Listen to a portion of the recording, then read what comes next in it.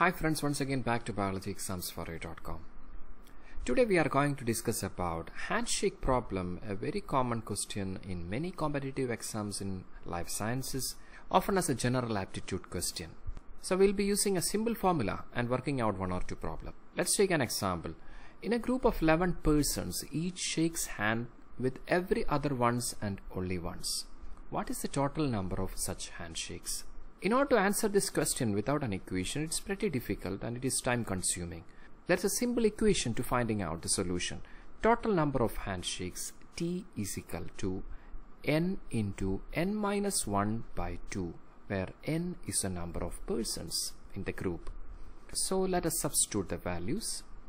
Here total number of handshakes, T is equal to n into n minus 1 by 2.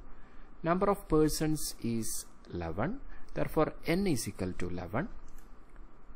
Now substituting the value in the equation, capital N, total number of handshakes is equal to 11 into 11 minus 1 by 2, that is 11 into 10 by 2, that is 110 by 2, and the answer is 55 handshakes. So very simple equation to find out the solution. Now let's take one more question. If there are 10 football teams in a tournament, how many games must be played in order for each team to play every other team exactly once? So the question is having the same pattern but in a different context. We can use the same formula. Number of games, G is equal to n into n minus 1 by 2, where n is the number of teams. So let's work out the problem. Number of games is equal to n into n minus 1 by 2. Here the number of teams is 10.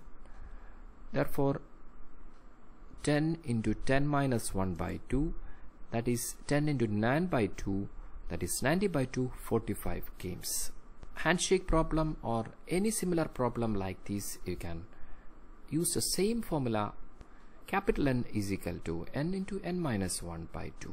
Hope you got the point. Thank you so much for your attention. You are with biologyexamsforyou.com.